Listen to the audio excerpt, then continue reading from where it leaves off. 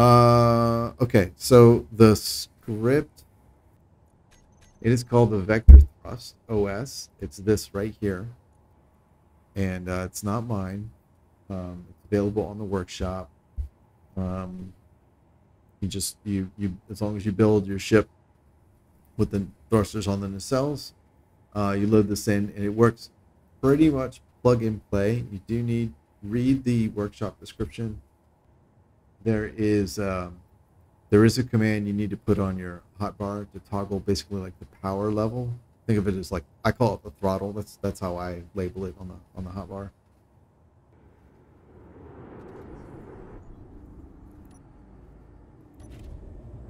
All right, so see on position 9 down there, you can see the label. It says VTOS program run gear. So gear is the command. And if you think of it like a car, like a standard car, a car with a standard transmission, you have like first gear, second gear.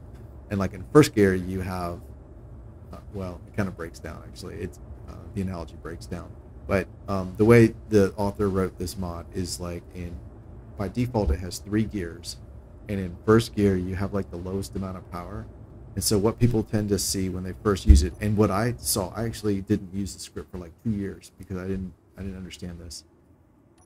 Like when you first run it, it's going to look like this. You'll notice my thrusters are up, down, and when I push forward, they go backwards. And I was like, that sucks. The script's broken. It's not broken. What it is, it's in first gear. It's in the lowest power setting. The script says if you're in first gear, your forward thrust should only be some percentage, which you actually don't ever know. It doesn't tell you. I don't think. I've never seen it anyways.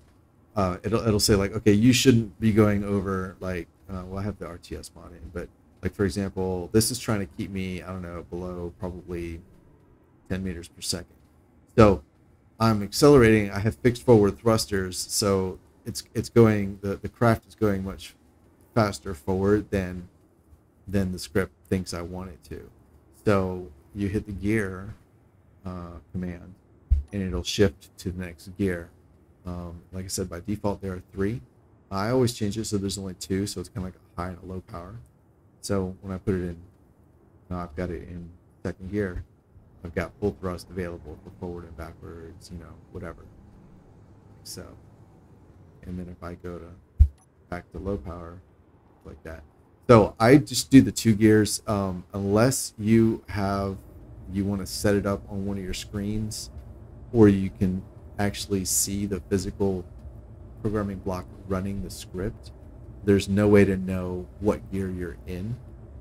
He does have a graphical interface that shows you, like, it's like a bar, and depending which gear you're in is which block in the bar is like green or something. I don't really think it fits the aesthetic of all the other interfaces that I have on the, like, in the cockpit, so I don't like to use it. But it's there if you want to use it. Otherwise, like what I do is I just have the 2 gears. So I have like high and low power, and it's really easy to tell which one I'm in, right? If I hit thrust and it goes, right, and it looks like it's supposed to, I'm in high power, right? And if I hit thrust and the engines point backwards, I'm in low power. And I'll use low power for like landing, because it does kind of keep you from going really too fast. So anyway, that's the script. Let's go ahead and throw the programmable block in here. I didn't have anything more specific than, I don't know, some kind of vector thrust vehicle in mind when I started working on it. Data, all right. VTOS, that, all this default. This is where you change the number of gears you have, and this is the percentage of power that the block that the program will try to use. This is 15% power, or 15% total thrust, 50%, 15 and 50 and 100, and I usually just delete the 50. So I've got low power for like docking, close maneuvering, landing, and then full power. And then you can mess with all this other stuff. I this is basically all like controls, like how much do you want, what do you want it to do when you connect to something, or when you land or shut down or whatever. And I generally wanted to manage that stuff for me. Yeah. And then this is a performance setting. So at 0, this is basically the script by default will run every single frame, which is super high fidelity, but also, well, one craft won't affect the sim speed, but if you have 3 players and each player has, say, 6 of these things, that's 18 craft running. So it could add up. I don't really know how many it would take, but it could add up. I don't expect it's probably a very large number, but if you set it to 1, you'll basically the program will run like every other frame, so that literally going from 0 to 1 cuts its sim impact in half. And if you go to 2, it cuts it into a third, so it'll run every third frame. And I said that 0 is the highest fidelity, but it is the highest fidelity technically, but from a human perception perspective, you won't notice the difference. So I usually use 2.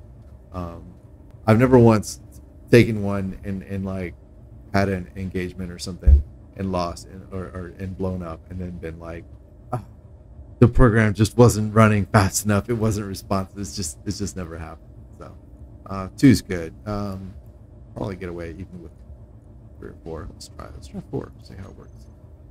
Okay, so there's that, and we need to apply tags. So this will slap that tag that I created on all the important things. Okay. And then what I do,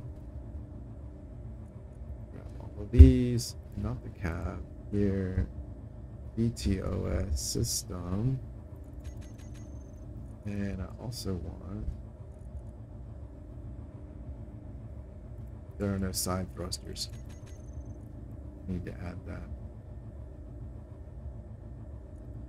Need to add side thrusters, at least one. Maybe I could put some fans on. This one, and then I also need 1, 2, 3, 4. So now this group, when I turn this group on and off, everything related to flying will turn on and off. Here we go. Run here. Call it throttle. So this is what happens when you first install it. Those thrusters are pointing backwards.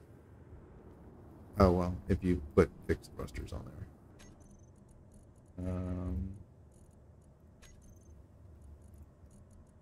VTOS batteries recharge. VTOS on, off. Switch lock. And these should not be on there. Jam thrusters. Oop. There we go. And we got that bad boy there. You are good. Here and all right, cool.